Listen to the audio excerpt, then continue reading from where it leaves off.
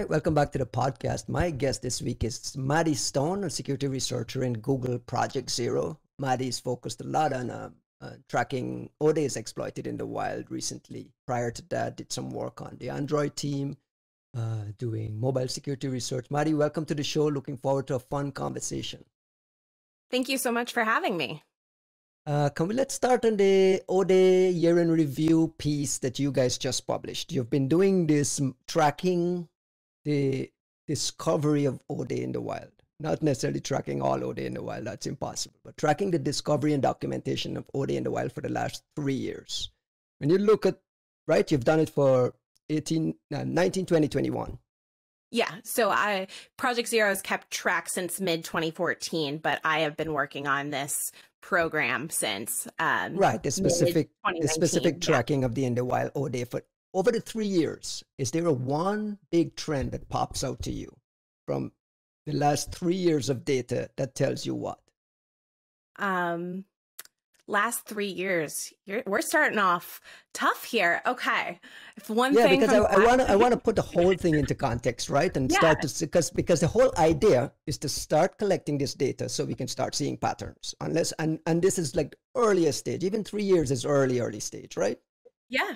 So I think the biggest thing we can take away is that I think there is more use of zero-day exploits than I think a lot of us in the industry wanted to talk about, and that the use of these zero-day exploits, or these zero-day exploits that are being used, are not quite as technically sophisticated as we all like to make them out to be. They're not this once in a lifetime, requires such extreme knowledge, expertise, and time to put in that actually it looks a lot like things we've seen in public. So I think that's really what we've seen thus far in the last 3 years. But that tells us also that they don't need to, right? They don't need to be ultra sophisticated. The handful of sophisticated ones, there are a handful. You can count it on one hand. It's the ones that are really, really technically, the marvel at the technical brilliance of some of these things.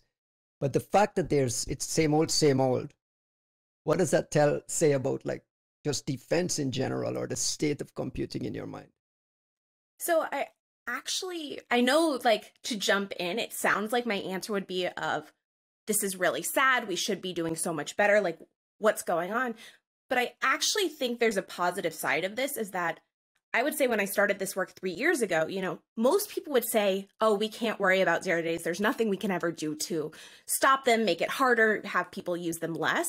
But what the data is showing us is actually there's a lot of very clear things that if we put effort into it as an industry, we actually can make this much more difficult for attackers to be able to have these 0 days and use them less often. So I think knowing that, oh, this isn't this thing we've never seen before, studying attack surface that aren't even on our radars, it shows us, wait, actually, if we do put the investment into these types of solutions that, the industry has been talking about for years, it's very likely we will get a real return back on those types of efforts. Let me seg to, you mentioned making ODA hard. Let me seg, that's kind of like the Google project mission mantra over the years. Our mission is to make ODA hard. And through this kind of sharing of research and pointing out where science are we. At the end of your blog post, you say, as an industry, we're not making ODA hard. So, I mean, you mentioned incremental improvement and things getting better, and you can see things getting better, but at the same time, ODA is not hard. The data shows it. How do you balance that in your mind? Well, so yes, the Project Zero mission, since it was founded in mid-2014, is make 0 day hard. What does that mean? Let's linger there for a second. In your mind, what does that mean? So I don't think there is one clear definition of what hard looks like. So what I'm actually really focused on is those incremental improvements of what does it mean to make it harder? Because I think those are things we can actually track and get behind versus this, one point in the future that, no one can super define right now. So what harder looks like to me is that whatever capabilities attackers want, that doesn't just mean 0 days. It takes them more effort. It's more costly for them to maintain, requires more expertise and resources. So an example of that is, 5-10 years ago, you could pop a lot of desktop computers, or mobile phones without even using a 0-day. Right. So, that's the first step, is that people could be hacked and owned without ever needing to use one of these 0-day exploits. So the fact now that in a lot of cases they're required, that is an incremental improvement in security. So then when we're talking making 0-day hard or harder, that looks like now today you don't just need one of those 0 days. Like to own, say, an Android device, you generally need 3 0 days chained together. So you can't just go and say, I found a 0-day vulnerability and I'm going to figure out how to exploit it. You now have to do that 3 times. So that's what, to me, makes 0-day harder means. It means that you can't plug and play and using the same exploit methodology and just put another vulnerability in it.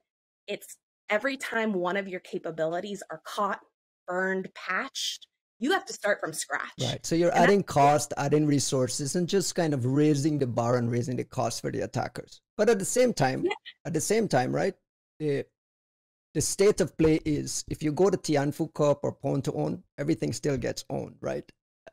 Every modern device still gets owned. I've been covering Pwn to Own for 10, 15 years. Charlie Miller used to show up and pop an iPhone with one single memory corruption bug. Today, those guys need 4 or 5. So your data, it's clear. It's clear that we've made it harder. Mm-hmm. But even at harder, we're still, I mean, I'm a cynic, right? So I'm going to, full disclosure, we're still nowhere near protecting ourselves. We have a ransomware epidemic. We have, everything seems to be owned at a time when, the security research community feels like we're moving the bar forward. And when I talk to CISOs and defenders, they feel helpless. So I'm trying to balance, like, where are we? So, and I think that's sort of combining 2 different issues there. So ransomware, in a lot of cases, they're not even using 0 Correct. days. And that's my point. That is a different level of security that most organizations, if you have not covered the bare minimum of, good security practices, you'll get compromised. Then probably focusing on 0-day exploits is not where your resources should go yet, because the whole goal is you want to make it as hard as possible for attackers to get into your systems. They shouldn't just be like, oh, well, they weren't that high value of a target, but it's easy peasy. So like, why not throw them into the bucket? That's sort of the goal of this 0 days hard. And when we look at, the known 0-day exploitation, and I don't think we know a lot of what's going on. I still think we only know a small percentage. In the scheme of things, it's not everyone is getting pwned with 0 days. And so in that sense, I think we need to sort of remember that, yes, someone will always find a way into devices. What we want it to be is that they've put in so many resources and it is so special, so precious, and so rare for them to have this capability that they use it with so much discretion that they don't get a lot of return out of it. They may only use it on their 1, 2, or 3 top targets versus, say in a watering hole where there's a good chance, some other people will stumble upon it, find it, and burn their 0 days. When we're seeing that sort of lackadaisical attitude of, I'm going to use these 0 days with discretion, that's a very clear indicator that, 0 day is absolutely not hard enough, and that we need to keep working on and focusing on this mission. But as we see things get more targeted, I think that's also an indicator that, like, okay, these are becoming more of a precious resource to attackers. I remember all chatter of 0 day and O day. In the while, O day used to be the forte of nation state attackers, apex predators with unlimited resources. That has changed. Cyber criminals, ransomware guys, access brokers, and all these subsets of the ransomware ecosystem are using O day. Like, O day is now accessible to a larger, or maybe we're now visualizing it. Maybe it's always been accessible. But in a lot of the ODA reporting, it's no longer the forte of like apex predators. So the vulnerability seems to have filtered down. Is that fair? So I don't actually know of last year, like many, if any. I think there might have been 1 or 2 that we believe were affiliated with ransomware. But in out fairness, of that, you're like not covering 54, all of them either. I mean, we should make that, we should kind of set the parameters around it. Your ODA spreadsheet only looks at things that Project Zero is interested in. Can you kind of help me explain the scope of your ODA thing? Yeah, so the scope that we focus on, which is defined like, we have a tracking spreadsheet so everyone can see the data that we're working off of, and, you know, do peer review and things like that, because more eyes and brains on this topic is better. But we have scoped it to largely the large consumer products, large, geographically diverse products around the global. So we don't really include any IoT devices. We don't include 0 days like against WordPress plugins or VPNs and Axelian and some. That's why I'm saying if your data is not showing crimeware groups using ODA, it's because maybe you're not looking at the places they're using ODA, which is on these VPNs and network appliances and that kind of thing. I think it's also important to think of like, so the data and the reason why we track it is to also be able to assess over time what types of trends and changes. And so also focusing on things that are sort of in the same groups as each other so that your scope from year to year to year can be similar. And like we've added new things in since mid 2014 when Ben started first privately tracking. Ben was one of the original TLs of Project Zero. And he announced his departure from Project Zero today. Yes, good luck and congratulations to Ben. Yes, but congratulations to him. So to keep that scope and also focusing on things that we believe we can and can put resources into, hopefully making a difference in 0 days hard. Because if you think about it, you know, like an application that doesn't have a security team behind it or IoT devices that will never do security updates, trying to prevent 0 days on those is a very different problem than trying to make 0 day harder for Chrome and Android and iOS. So yes, our scope is different than maybe, you know, every 0 day on there. There's been like some 0 days named as DOS attacks or their DOS vulnerabilities. Right. And so we don't really use those because they're not the same problem and they're generally not used in the same way with the same societal impacts as, you know, 0 days that are coming from commercial surveillance vendors or targeting, you know, Windows machines and enterprises in that respect. The raw numbers are going up. The first year, I believe in 2020, your tracking had 25, up to 28 in 20, and last year your tracker detected and it's documented a detection and disclosure of 58 in the wild ODs, right? The number is climbing. Yep. Yes. This is not a number of, this number isn't climbing of how many 0 days actually in the wild. This is how much we've actually detected and disclosed. Are we better at finding them or are they using more? Is the volume so high that it's just bubbling up to the top, or are the tools and people and all these things just better at ferreting out these things? So I go into more detail in this blog post you referenced, the year in review, but when looking at the data, my perspective in Project Zero's is that it's this uptick from 2020 to 2021 is not solely and can't really be explained by a higher use of 0 days. What it looks like is there's a lot more detection and disclosure. Because while I say we track 0 days used in the wild, we can only track things that we know about. And unfortunately, attackers don't really want to come to me and say, hey, I'm using this 0 day. You haven't caught it yet, but hey, give me credit where credit's due. If they want to, I would love that. But so far, that hasn't been how this is going. And so not only do they have to be found and detected in the wild, which is a hard problem, but then we need the industry to be public about the fact that this isn't just another 0 day vulnerability, say, found by a fuzzer or something like this. There is evidence to support that it is being actively exploited in the wild. And so that's where I think the numbers come from, not the use, but the detection and the public knowledge of them being 0 day. And the reason why I feel somewhat confident saying it's more of this latter part is because even in 2021, it's the first full year that we had Android and Apple actually labeling in their security bulletins that when they had evidence to or it's terrible reason to labeling believe though, that right?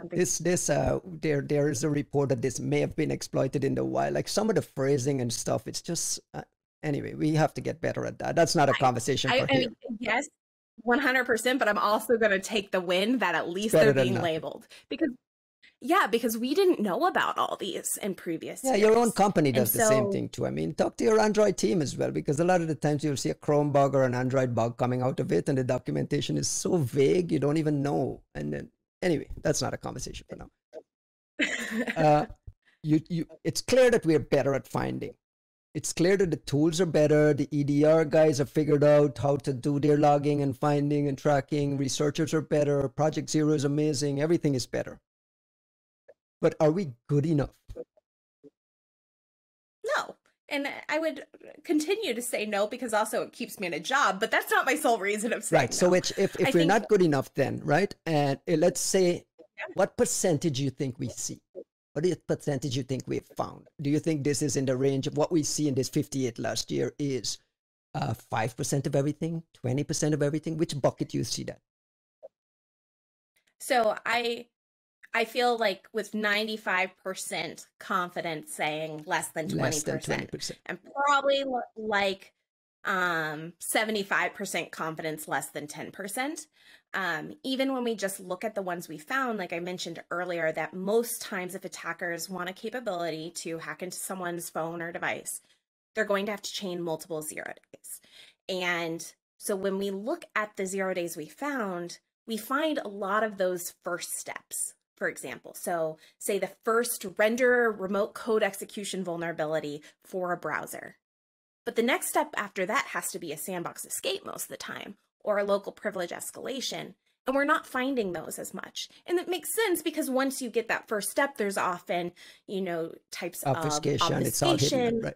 fingerprinting. Attackers don't want to just hand over their 0 days to us researchers. So wait a second. So wait a second. You're saying that for every OD that gets that gets detected and disclosed and documented, there's potentially 2 or 3 or 4 as part of the stitched chain that are 0 day, but we'll never know about, and they keep that in their arsenal, right? I mean, I believe Mark Dowd explained this on a podcast recently about when a bug dies, what happens.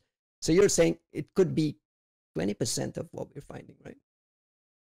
Yeah, I would feel very confident saying we're seeing less than 20% of what's out there. I think if use a broader scope of what 0 day means, right, or like things, I would say it's even lower.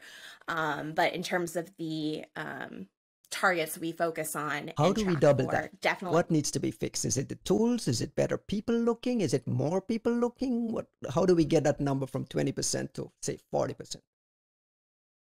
So I think what's really hard in this area, and it's something that I've been struggling with, is that all of our quantifiable metrics generally, in terms of percentage effectiveness, they're made up, right? They're leaning on expertise and conversations and collaborations and things like that to come up, but we will never have a sure answer. And so that's where focusing on those numbers is hard. The things I think we can do to improve it is, one, as an industry, leaning into more transparency, because when a 0 day is detected in the wild, that is the failure case for attackers. They really don't want us to detect it, fix the bug, because they no longer have that thing to use.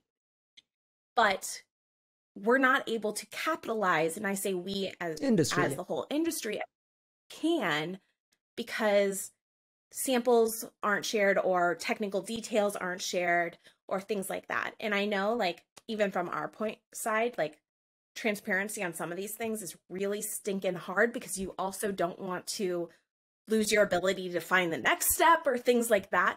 But if we're not, creating an exploit mitigation for every exploit technique, if we're not all sharing that, okay, these are generally who these actors are targeting right now, which is not really my area since I'm not a threat intel person, but, across the board, being able to share all this information to protect those who are generally harmed with 0 days, like, I think that's where we will see the biggest improvement. And obviously more resources going into zero-day detection, especially I think from vendor teams, because they'll generally have the most access, telemetry, things like that. Can we link? I think that Can we linger a little what? bit on the transparency piece? Because you mentioned it as one of the conclusions and recommendations in the blog. It's kind of calling for an industry standard behavior from all vendors around public disclosure when there's evidence to suggest vulnerabilities exploited in a way. In your mind, what does best practices around disclosure look like? Like what would be a perfect case scenario that balances that need for, transparency and not giving up total visibility into what you have? Because there's, like you just mentioned, there's that balance between not letting them know everything that you know. And so what does it look like in your mind? Is it like standard phrasing in vulnerability reports? What would that look like? So I think there's a lot of different ways. Like, I'm not even at the perfect best practices stage yet. I would just even Okay, like a so yes or no. what's an Do you have reason incremental to next believe step this that is would make us a little happy? Yeah. Yeah. So I think, Chrome, Microsoft, Adobe, and some others for years and years, if they had reason to believe something was exploited in the wild, whether that was internal to themselves or a researcher reported and told them that, they would use different phrasing across the board to signal to the industry there's some Exploitation known happens, right? yeah. And so like Microsoft's is they just have a field on all of theirs that says Yes, yeah. exploited question mark, yes or no. We've talked a little bit about like Chrome's language versus Apple language, Android language. So if we can get that now across the industry as a standard, like I'm almost sort of like whatever language you want to use, just give us an indicator to know there's some evidence as a Well, very but first what do step. you mean by an After indicator? that, Just language, just basic language that it's been exploited, or you're talking an indicator that helps the rest of us go look for signs of it ourselves?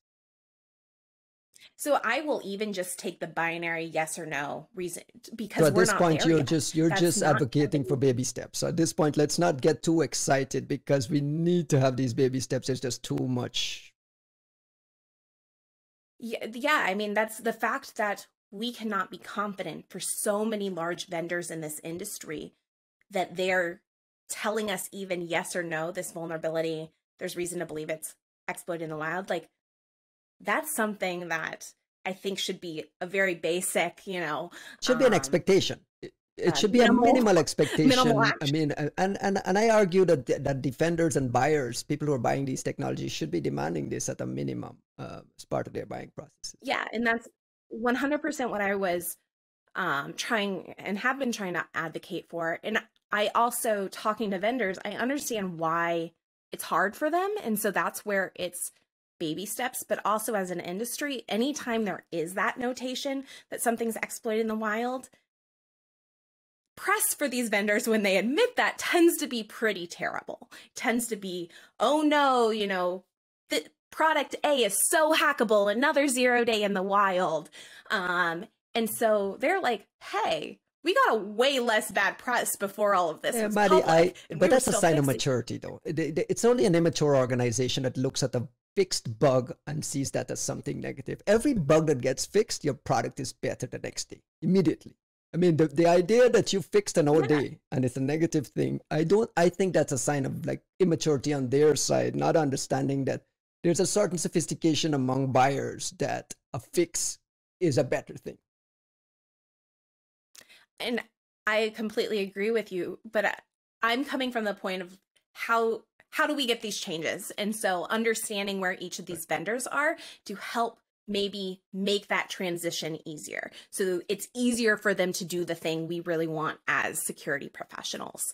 And so like another step that I think is super helpful and I hope that we see more of is where, especially in these open source products, especially browsers, open source engines, Chromium, Firefox, WebKit, the ability to tie back a CVE to like, what was the patch that was fixed? So we have some understanding of what's the vulnerability. And so like Apple this year, for the first time, started in their release notes for WebKit, which is the browser engine Safari runs on, they will tie back what's the bug report to the CVE. So there's now this way to start making a connection between, okay, this patch was for this CVE bug, and this is the one that was named in the wild. So we can start to get more information. So kudos to Apple for doing that. Chromium does a similar thing. Firefox does a similar thing as well.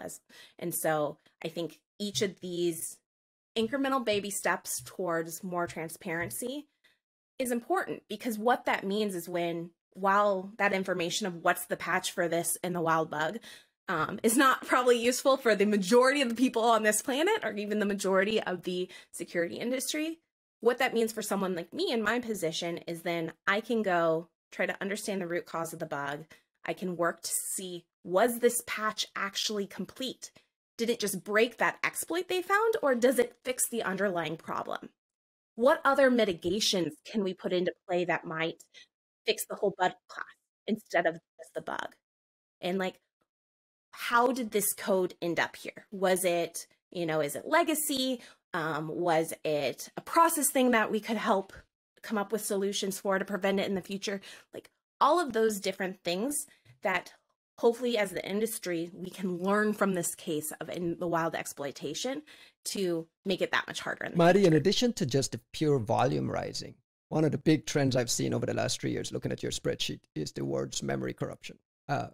Is it memory corruption? How do you describe it? Memory safety, memory, whatever. Memory corruption. I use memory corruption. Like everything's memory corruption. I think this year, I think we have one that's a design issue, and the rest are all memory corruption issues. I think I think it was like 60-something% were memory corruption this year. Oh no, I'm talking about 22 this year.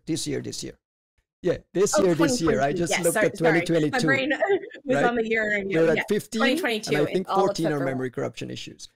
My point is, since I've been writing about security in 2001, I've been writing about the fight to mitigate memory corruption issues.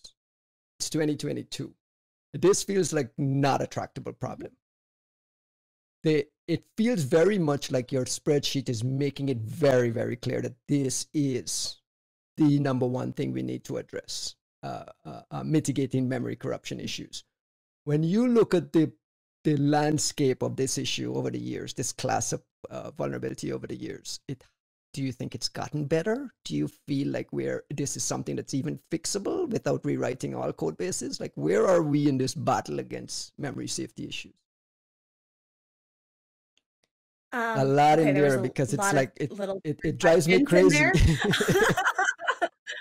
you might have to retarget me, but do I think trying to extinguish memory corruption is a worthy cause that we can actually make progress on? Of course it's a worthy cause. Yes. Is it doable? And then why doesn't, after 20 years, we're still looking at data that says everything is memory corruption? Yeah, I mean, I get frustrated that it's all memory corruption. You want to see new, interesting bug types, people focusing on logic issues and things like that. Do I think things have probably gotten better? I do. But I don't think, 10, 20 years ago, we had the same tracking the ability to find as many memory corruption. We didn't have as many static analysis, automated tools running and finding lots of things. Are we just generating too much code? There's just so much code being generated that at this point it's a numbers game. Memory corruption issues are just gonna be in every bit of code base going forward, and it's not something we can actually fix on the developer side.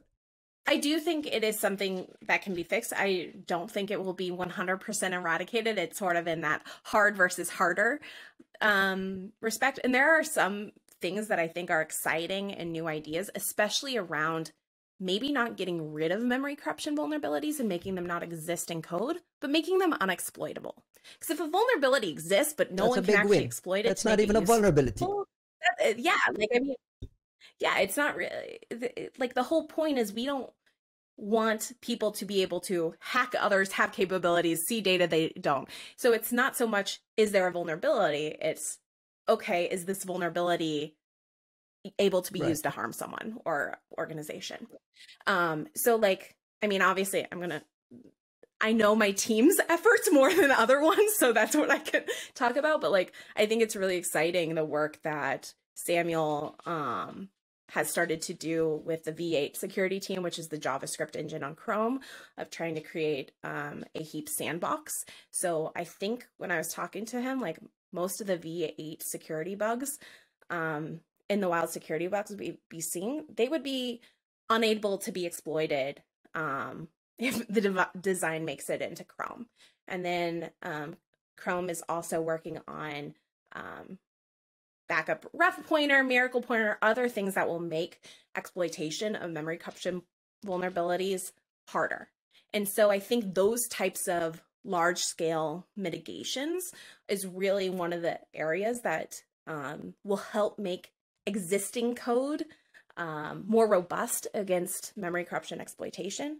I also think a lot of the work that folks are doing of rewriting new components in Rust and memory safe languages, like as new code, if we're focused on that new code coming in, being memory safe, like that's how we keep making progress to the point that, you know, having a useful memory corruption vulnerability is more and more rare, and you got to focus on the logic and the design. Am I going to look at your spreadsheet in 5 years and see less memory corruption issues there, or are you really confident and you have a sense of optimism that this mitigating it and making it harder to because listen, Microsoft has been trying for this for years, and every time they come out with a new mitigation, it gets bypassed, right? And they even removed it out of scope for their bug bounty program because their memory corruption mitigation just doesn't work. It feels like cat and mouse year after year. 100%. But I think the other thing to keep in mind, and it's one of those questions that I just don't know, is again, in our spreadsheet, we're tracking what is detected as an industry. And so I think it might be easier to detect memory corruption vulnerabilities and exploits than it is logic ones, because we know these memory corruption vulnerabilities have to follow this pattern. So we have tools like ASAN builds and things like that, which trigger and tell you, oh, there's memory corruption that's happened here. And so that is a big question in my mind of, are there lots of more logic and design vulnerabilities being used? We just don't know how to find them, right? All of our tools and our knowledge, exactly. And so that's where one of the questions I have is, because, you know, like one of my teammates, James Forshaw, who does so much Windows research, like almost all of the bugs he does is and has for years are logic vulnerabilities, not really memory corruption. And so it would make a lot of sense that, you know, other attackers who are not finding vulnerabilities just to report them to the vendor. And the prediction is that we'll see a lot more of those logic design bugs when Rust kind of takes root, right? Yeah. Yeah, because the logic and design bugs, you know, they're harder to find in automated means because you don't know exactly what their pattern's always going to look like. They're exploiting a design choice, a logic choice, and thus that's going to look different for each. I want to swing back to the transparency issue here, and it ties back to one of your second recommendation, which is calling for vendors and security researchers to share samples, exploit samples, and exploit descriptions. That stuff is I don't know how to explain this, but for the audience, a lot of APT zero-day activity gets found by a threat intel vendor or an anti-malware company or an EDR company. And then that becomes a marketing tool. That becomes an important kind of, we need to hold this back so we have this kind of, and that's the reason why these things aren't being shared. What does that look like in your mind? Is there like a best practices piece there that you can, what does that number 2 recommendation look like to you? Your own company is somewhat guilty of this. You kind of leave us in the blind saying there's this amazing maze of zero-day activity and multiple amazing things. Your door is wide open and good luck. So, right. So what does that look like? So I would not say that that's the commentary, first off, that, you know, that's Chrome my commentary. And Android are saying. I think they're giving us the information of, hey, this was not just given by a researcher, but there was some reason we are saying it's in the wild. No. I'm talking about something like even one of the Project Zero. Like, let's say the Project Zero Citizen Lab thing. There's no exploits for that. You guys told me that there's this freaking most badass exploit you've ever seen. Yeah. And the rest of us, we just kind of like, okay, we just have to hope that our phone isn't targeted. Yeah. And so I think it's hard. And that's where Project Zero, I think even in our blog post, we admitted we were like, we have not quite figured out, you know, the perfect answers to these questions, because there's each case is it because of NDAs? Help the audience understand what blocks that. So one, it's if we do look at the tracking spreadsheet, we will see that lots of these 0 days to all different vendors are reported anonymously. And so what I would take from that is that if someone's reporting it anonymously, then there's a reason behind that. And also that might mean there's more considerations of there's reasons why they can't necessarily come out and say like, here's the exploit sample, you know, or whether it would. So it's probably tied up in some negotiations. It can be tied up in negotiations where, you know, whoever the source of it might get reported from a cert somewhere that says no details to be shared. Here's this exploit, no details to be shared. Like there's a lot of that. Yeah. And even like in the case of if someone shares a sample with you, and like, I'm really thankful when folks have allowed us to publish the technical details. So at least the technical details are out there and we can still work to provide suggestions for defenses and mitigations and things like that. That it's not your choice as the person who it was shared with, whether the rights to that data still belongs to your source, right? Yeah, and you want to be. But so what you're arguing here is for your source to change his mindset, right? I mean, not necessarily your source, but sources in general to change their mindset around allowing the sharing of these. So I don't feel confident saying that either, because I don't know, you know, the details behind whatever sources or how 0 days may come to be. And that we need to remember when 0 day exploits are being used, that this is not just some malware sample you found on VirusTotal. Like people's physical safety has been harmed with the use of 0 days. These 0 days can mean a whole lot to the people who have them.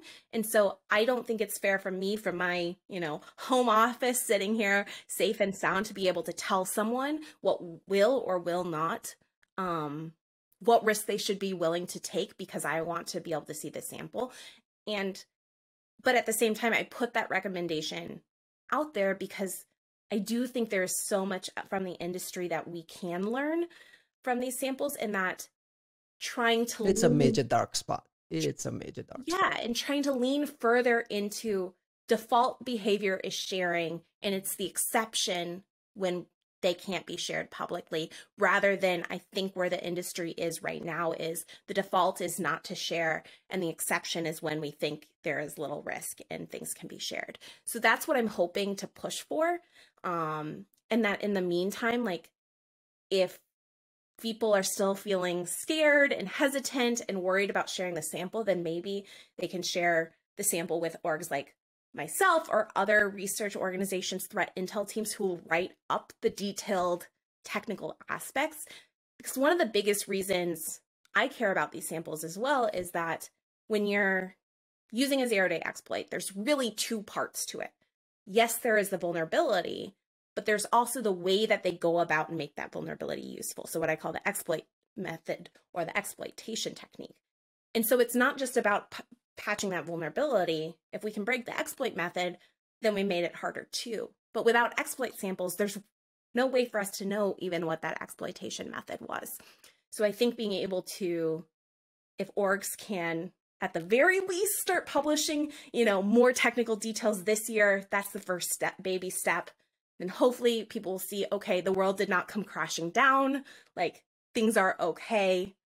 Let's start, you know, sharing more samples. I think that could be a path for us all to move more towards the default of transparency around these samples. It feels very weird to me because I agree with you that there are improvements. Even those one-liners in the Apple advisories, I'll take it. I'll take a line that says it may have been exploited prior to whatever they say. It's an improvement. But at the same time, I look at Microsoft's documentation over the years, and it seems to be going backwards. It seems to. There's a lot of companies are not as upfront and descriptive about vulnerabilities like that than they used to, and that's a dark pattern that's noticeable. We're running out of time, but I can't let you go without asking about the biggest part of your job. Is not only that, is the root cause analyses that you guys publish, which I really, really enjoy, which is really picking like a really good thing and delving into why you think it happened and making these specific recommendations. You mentioned it earlier in the pod. When you, based on all the RCAs you've done, are you spotting any sort of significant interesting trend around development, software development, that is worth pointing out from the RCAs that you've done? The thing that I see is the biggest trend from year in review 2020, year in review 2021, and so far into 2022 is not only do these bug patterns and the components being targeted look similar to public security research and previous bugs we've seen, but they're actually often variants or bad fixes of previous. Right, that's a big trend. Is like a lot of the fixing isn't complete.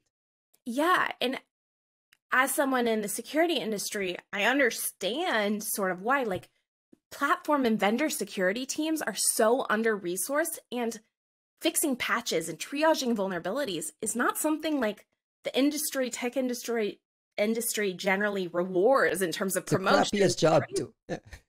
And so Crappiest job. Yeah, and it's a really hard, like, it's a hard job. So I can't come in and say, vendors, this is how you fix this.